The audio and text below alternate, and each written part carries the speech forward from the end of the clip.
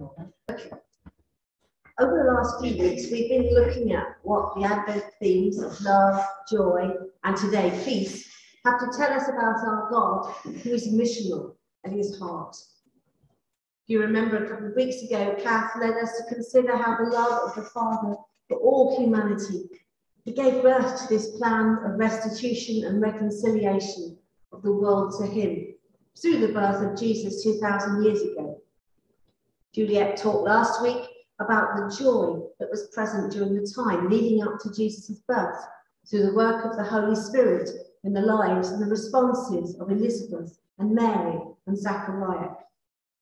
And today I'm going to elaborate on the peace the birth of Jesus brings to the world as the Prince of Peace, bringing God's kingdom of peace to earth as it is in heaven. Over recent days, much has been reported of situations where the absence rather than the presence of peace has been in evidence. We only need to look within our own village to know and to remember and to think about some of those situations. We see events in our wider context and in the wider world. And we see the absence of God's peace rather than the presence. But we will see that the peace that Jesus brings is one of unity and harmony.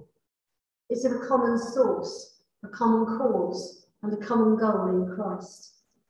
It's the peace that Jesus brings and brought at Christmas, the peace that the angels foretold, was a peace for the nations, for warring people and relationships, and for the personal peace that comes from being reconciled to God himself in our own lives. So we've got three readings, today. The first reading and the last reading are well-known Christmas readings that we read frequently at this time of year, and the middle one isn't. And they will all give us some aspect and share some points about the peace that Jesus, the Prince of Peace, brings to the world. So Isaiah chapter 9, verses 1 to 7. Is that time?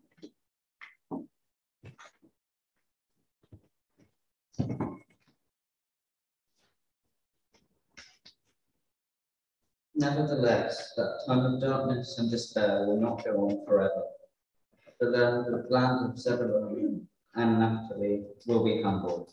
There will be a time in the future when Galilee of the Gentiles, which lies along the road that runs between the Jordan and the sea, will be filled with glory. The people who walk in darkness will see a great light. For those who live in the land of deep darkness, a light will shine.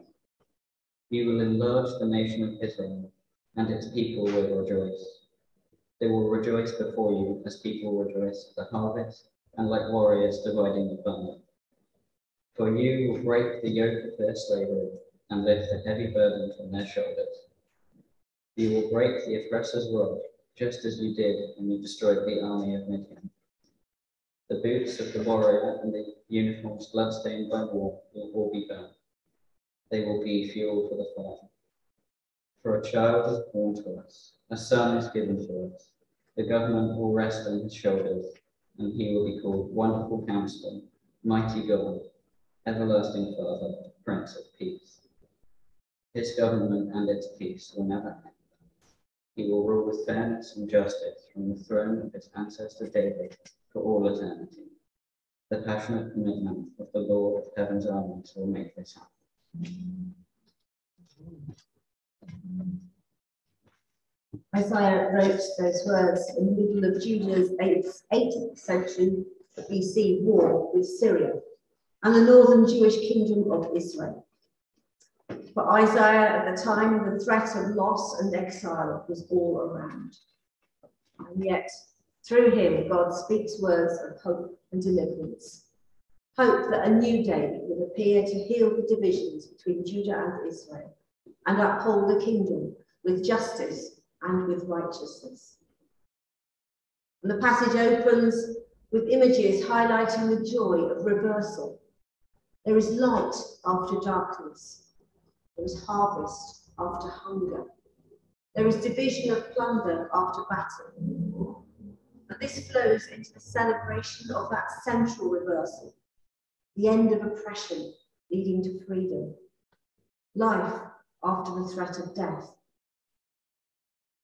Isaiah looks forward to the completion of the enemy's destruction, but affirms that its seeds have already been sown, the yoke already broken, through the birth of a child.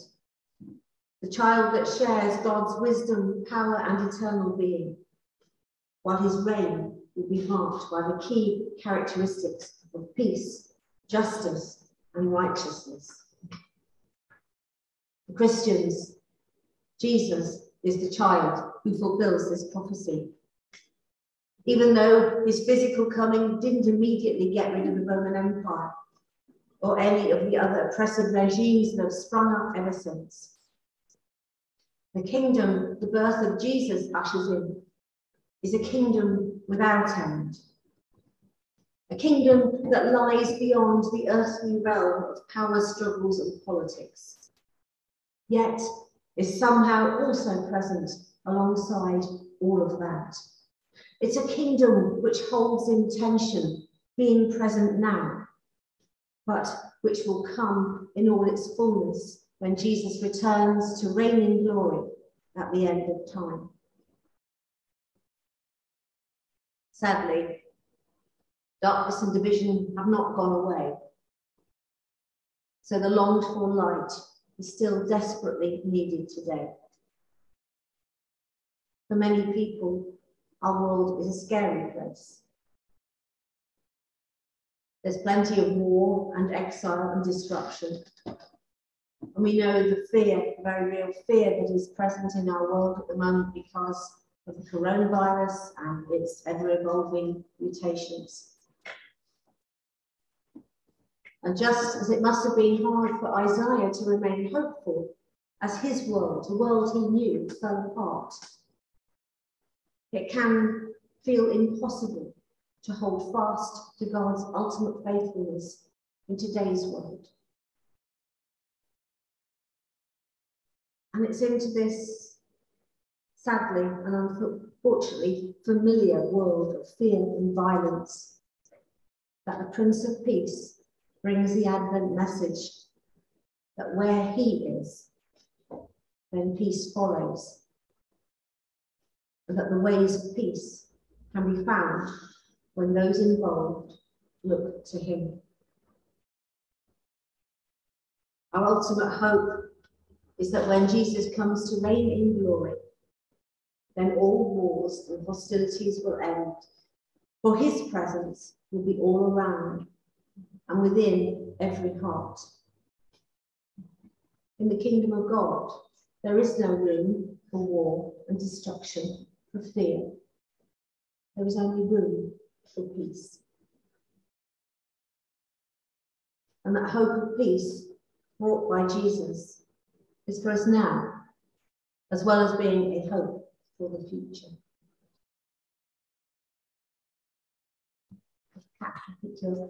The Kath is going to bring us the second of the readings, which is most definitely not a normal, typical Christmas reading.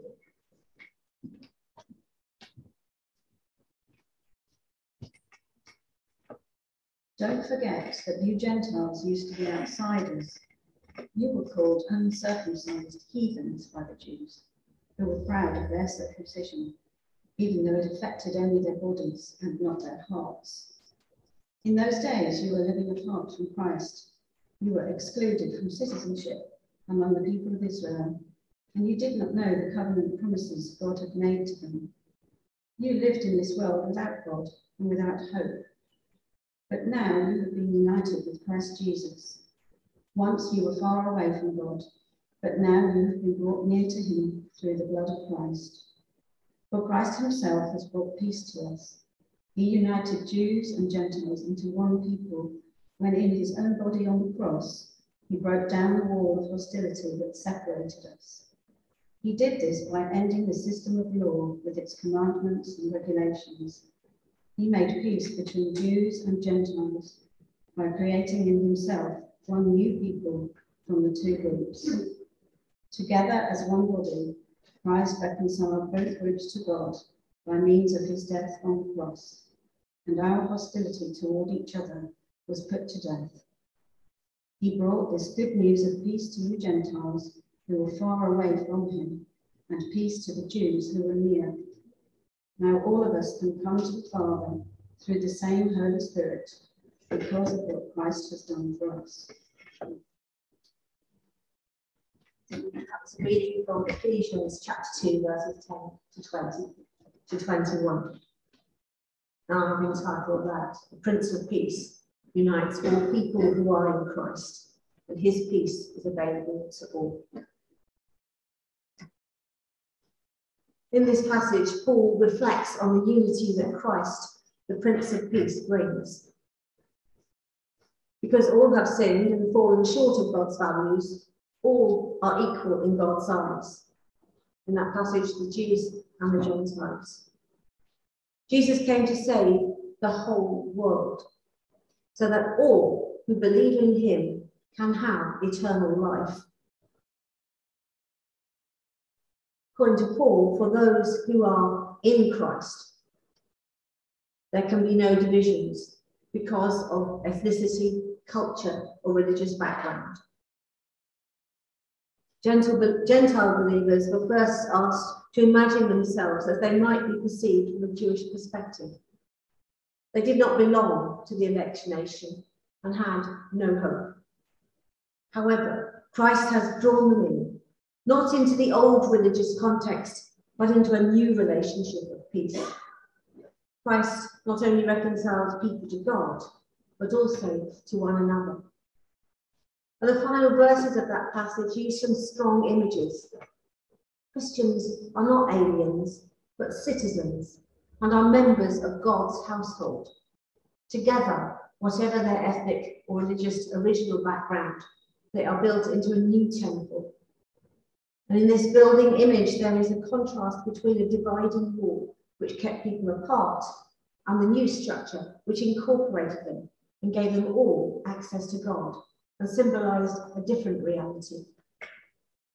The passage emphasizes the work of Christ in making one humanity, with the abolition of the fundamental categories that divide people. The passage emphasizes that the peace Jesus brings reconciles people to each other in unity and harmony. It's a peace that's for the here and now. In Jesus, the author of peace, we have the means to bring peace to our relationships, both within and outside the church. The promise of Advent peace is for all relationships, where Jesus is brought into the conflict. Wherever we go, each one of us, the Prince of Peace goes with us, bringing his peace, his joy, and his love. If you go back to the first part, thank you. There was one bit that as Kath was reading this, I just thought so much that actually this is the world. Okay? You lived in this world without God and without hope. And that really sort of jumped out at me as part of that theme before. That's where a lot of people are living. They're living in this world without God and therefore without hope. But there is that chance that those who come to know Jesus, that if someone goes and gives them the message, then they can come to know him, and they can be united with Christ Jesus. They were once, like us, were far away from God, but now have been brought near to him through the blood of Christ. And that's really one that continues that sense of peace and of mission of God in sending Jesus, the Prince of Peace. He brings peace to the world through warring nations, that larger scale conflict. He brings peace to relationships with each other. They might be peace might be people groups. It might be divisions in the church. On a personal level, it's our own relationships that we make. But as the Prince of Peace is with us and within us, then we take him to bring his peace to all of those relationships where there is friction and where there is conflict. Just going to have a short prayer. Jesus came and stood among the disciples, saying, "Peace be with you." Lord, where there are families in distress, help us walk beside them, saying, "Peace be with you." Lord, in the playground or park, where children fight or disagree, put us among them to say, "Peace be with you." Lord, where there is stress in the workplace and tension between colleagues, make us present to say, "Peace be with you." Give us your peace, Lord, and make us peacemakers. Amen. And as I was praying that prayer, Angie came to my mind as someone who is there not necessarily in the playground, which is in the park, which is where young people who are bringing discord and disunity to our community and to their own relationships. She is there, and she is bringing God's peace to those situations, but it's really hard for her. I know she's not here this morning. She's at the URC this morning. So we I'm just going to spend a moment just praying for Angie as our youth worker, as our visible representative of the Prince of Peace, bringing peace to a community wherever and whenever she can. And over the last week, certainly she's been, it's been really taxing for her. And we just thank you, God, that Friday's Youth Club was really good. It went a long way to make up for the awful week that she'd had before. And we just lift her to you this morning as she brings your word to the people in the URC. We pray for a real anointing of your spirit upon her, especially, Father, your spirit of peace. Father, we pray that you will walk with her and within her to all the situations she finds herself in, which are situations which most of us would shy away from and wouldn't dream of entering. But Father, she goes. She goes out of love for people and for young people in particular. She goes because she knows you have called her. And Father, we just lift her to you and ask that this Christmas time she might be filled especially with your peace for her own sake and for the sake of those into whose contact she comes, with whom she shares you. Whether she says it in words or not, she shares you in every conversation she has, because she is with you and you are with her. And where you are, then your word is. And Father, we just thank you for all that you do through Angie. Amen. Our third reading is a familiar one. Ian's going to read that to us. It's Luke chapter 2, verses 1 to 20.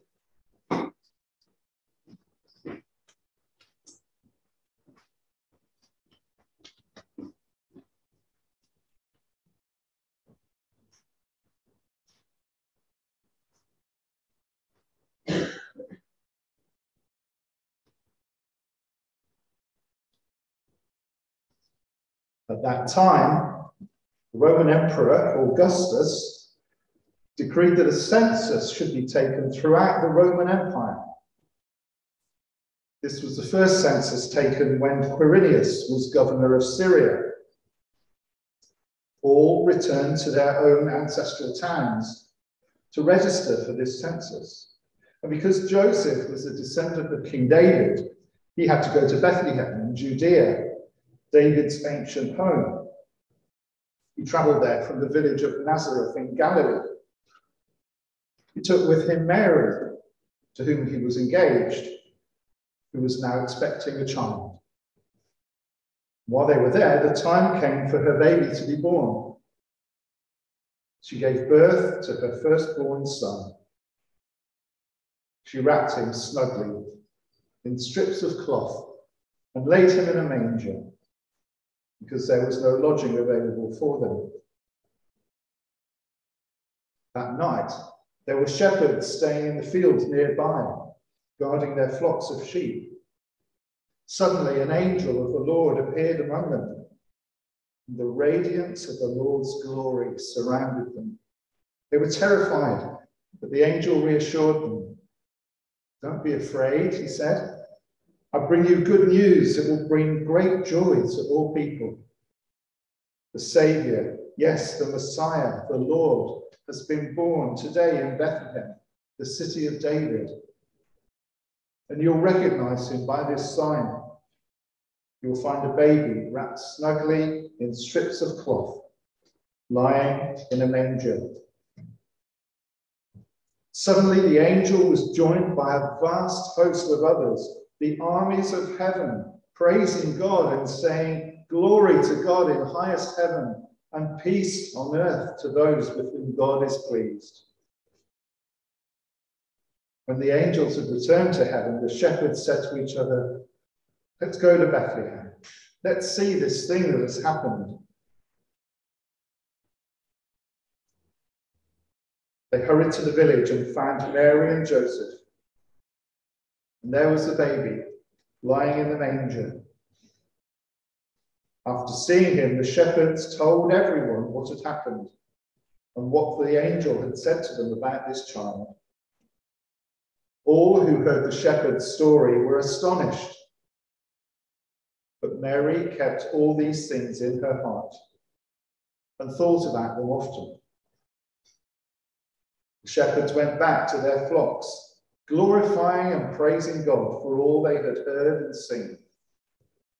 It was just as the angel had told them. Thanks be to God.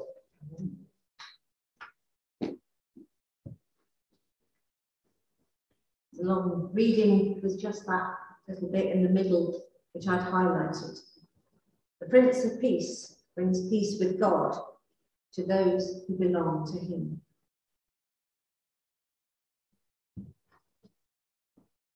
So we're going to zoom in on just one brief verse to complete the trilogy of relationships which the presence of Jesus brings peace to. And on earth, peace to men on whom his favour rests. That begs the question, I suppose, who does God's favour rest upon? And the answer to that, of course, we found in the reading from the Ephesians. Jesus was born into this world with a purpose. One purpose only: to reconcile man to God, as we sing so often in our carols, in our songs.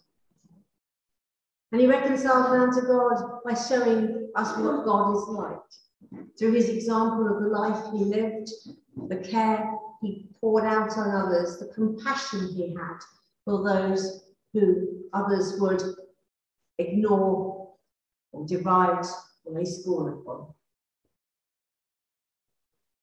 Through his example of how he conducted himself, how he interacted with other people, how he interacted with authority, what he stood firm on, what things angered him, where he had compassion. He reconciled man to God through his death on the cross and the resurrection. So God's favour rests on those who believe in Jesus as Son of God and have given their lives to him. That's who the angels were talking about. And God's peace can be found in God's presence with us, whatever we face, good times and bad. The myriad of trials and troubles that seem to come our way. And I've said before, as God's people of peace, we take his peace wherever we go, bringing his peace to broken relationships and to a broken and sometimes violent and selfish world. We take too his message, not just his presence, but his message, that all people can be reconciled to God through belief in his Son.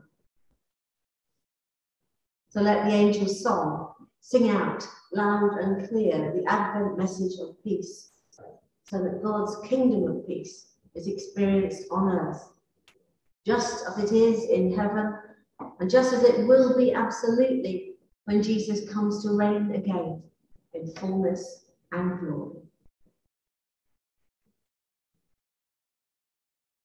We bring our prayers for the world.